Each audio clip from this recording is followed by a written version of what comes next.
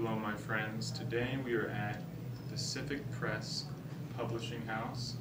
They have a small museum here that shows you some of the different machines they use. This one, if you would take your hands, you would pull this, and it would impress. If you see the letters here, this was a movable type machine where you have the little different blocks of type all lined up, and as the paper would go through, it would be pressed onto a pre-inked piece of paper, and you would press it, you would slide it out, you take the paper, you put a new one in.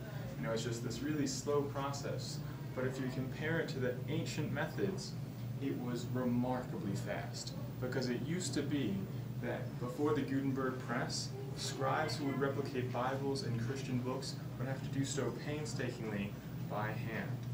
And this was revolutionary. This was the modern publishing of their day, and it revolutionized the methods of ancient publishing by hand.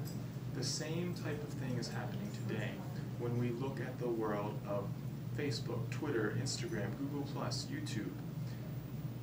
We can instantly, for example, this video could be live, it is not, but we could instantly just be broadcasting and publishing the gospel of peace simply by pressing a button on a smartphone.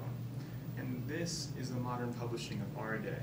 The websites, the Twitter, Instagram, Google+, and YouTube, these are the different methods. These ancient machines made the publishing system so much easier and more efficient.